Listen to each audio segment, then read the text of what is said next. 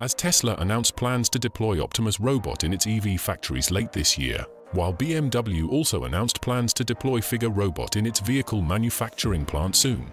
A Chinese electric vehicle maker that competes with Tesla and other global brands has deployed Walter S, a humanoid robot in its EV production line.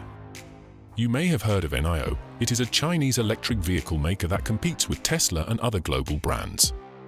NIO has been making headlines for its innovative products and services, such as battery swapping stations, smart charging networks, and autonomous driving systems. But now the company is also experimenting with humanoid robots on its production lines.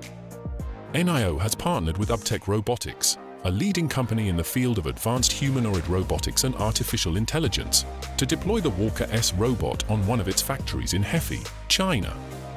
The Walker S robot is a bipedal humanoid robot that can walk, balance, and manipulate objects with its arms and hands. It can also interact with humans and the environment using voice, vision, and touch. According to UBTECH, this is the first time that the Walker S robot has been used on an electric vehicle assembly line. The robot is responsible for carrying out quality inspections of headlight covers, door locks, and seat belts, as well as attaching NIO logos to the vehicles. UBTECH claims that the robot can improve the efficiency and accuracy of the production process, as well as reduce the labor costs and risks. NIO has not officially announced its humanoid robot pilot project, but UBTECH has shared some videos and photos of the robot in action on its website and social media platforms. UBTECH says that the future of humans lies in human-robot coexistence, and that it aims to create robots that can assist and serve humans in various scenarios, such as home, education, entertainment, and industry. The Walker S robot is based on the Walker robot, which UBTECH unveiled in 2019. The Walker robot is 57 inches or 145 centimeters tall and weighs 170 pounds or 77 kilograms.